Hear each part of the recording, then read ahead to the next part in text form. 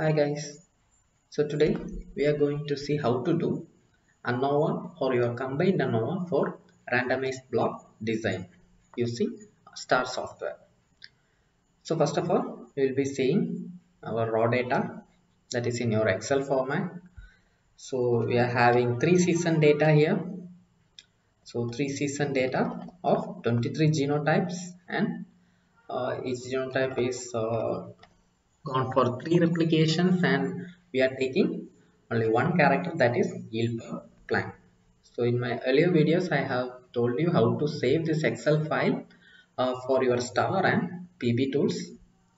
So click on file and just go to the save as option and select a place where you want to save this file, and in the save as type, so select this CSV format, comma delimited. So I have already saved this file, so I'm not going to save it again. So that's how you have to save the Excel file in the .csv format. So now just let us open the star software.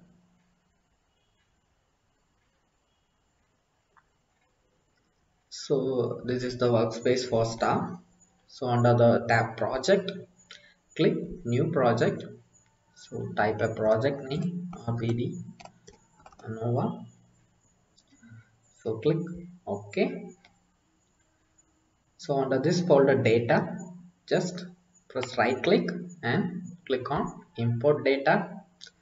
So I have saved this in D drive inside the folder star space. So just select this YPP, that is in .csv file format. You can see the file extension here. So just give open. So a drop down menu just appears just to the left side of this data folder. Just click on that and just give a double click on this .csv file. So you can see that the Excel file will be opened in the star software. So just make sure that it is open, then only we can go for this analysis. So under this tab analyze, just go for analysis of variance. So here you can choose from a variety of experimental designs. So here I have used RBD randomized block design. So I'll be going for this second option. Just click on that. So here you can see you can add your response variable or variables. So you can add multiple variables also at a time. So just click on your response variable and click add. Then remaining numerical variables has to be set to factor. So just click on them and just click again on set to factor. So now we have to assign each factors into appropriate rows. So first I will select the season and just under this set tab, just give this add into the first platform. So again under this box treatment, we have to add your genotype, and again in the box named block, you have to add your replication data. So this is how you have to set your data. Now you can see this box set.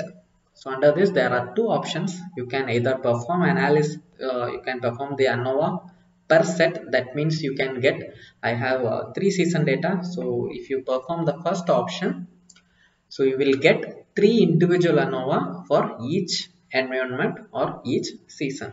In the second option, you can also do combined analysis or combined ANOVA, where you will get a single ANOVA for all the 3 seasons, and in the source of variation you will also get one extra source of variation named this G into E interaction, that is, or season into genotype interaction values, and how whether it is significant or not. So first I will show you this perform analysis per set. Just click on that, and here in options you can also go for descriptive statistics for this response variables, and also if you want you can go for partless tests for homogeneity. So the significance level is set on 0.05. If you want you can also set it to 0.01 also, but 0.05 is enough for us. So just select whatever you want and click on OK. So once the operation is completed, In this output folder, you can see the outputs.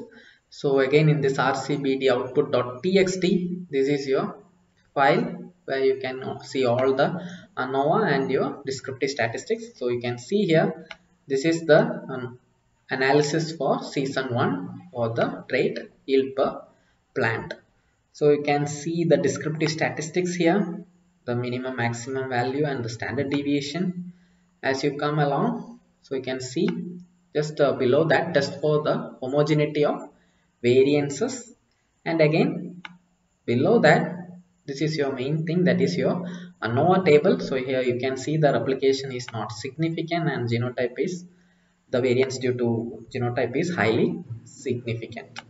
So you can see the summary statistics also below, and as you come down, you can also see the Tucky's honest significant difference or your HSD test, and the corresponding rankings for your genotypes. So after that, you can see the similar way, you can see an individual descriptive statistics and your ANOVA table for season 2 and also for your season 3.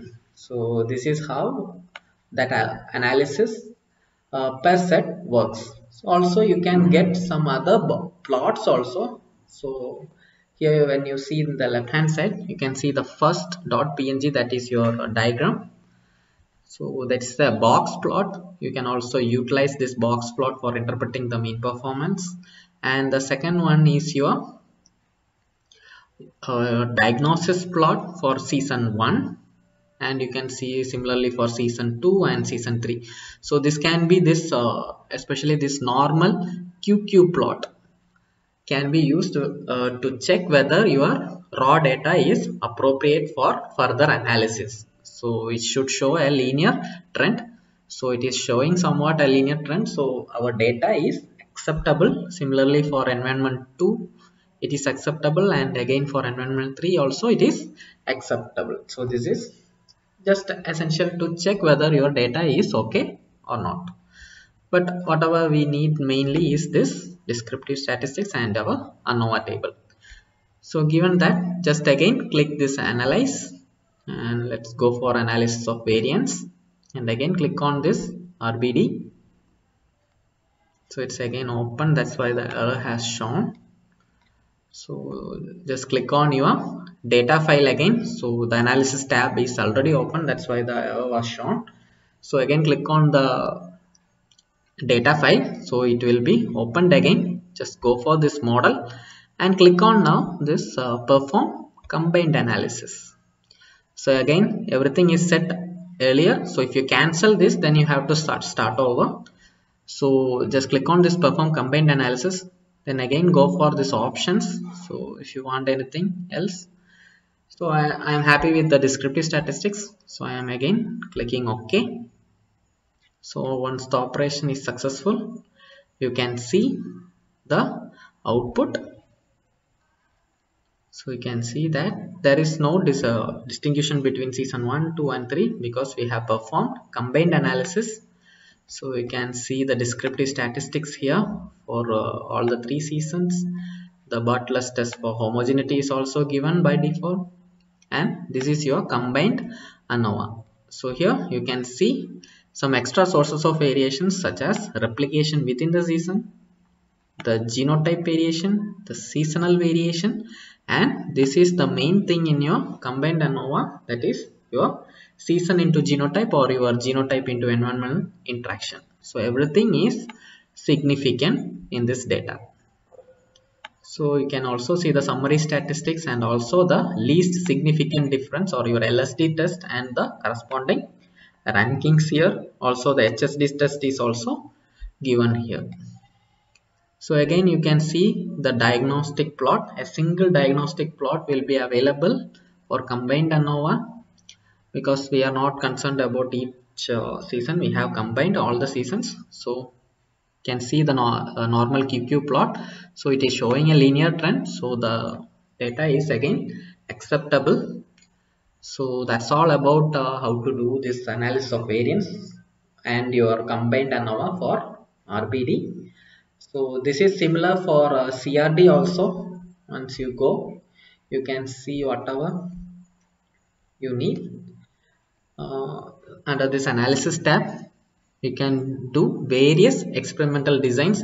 It is very much similar for everything, and it is easy also to do in star software. So that's all for today. Hopefully we can see in another video very soon. Thank you.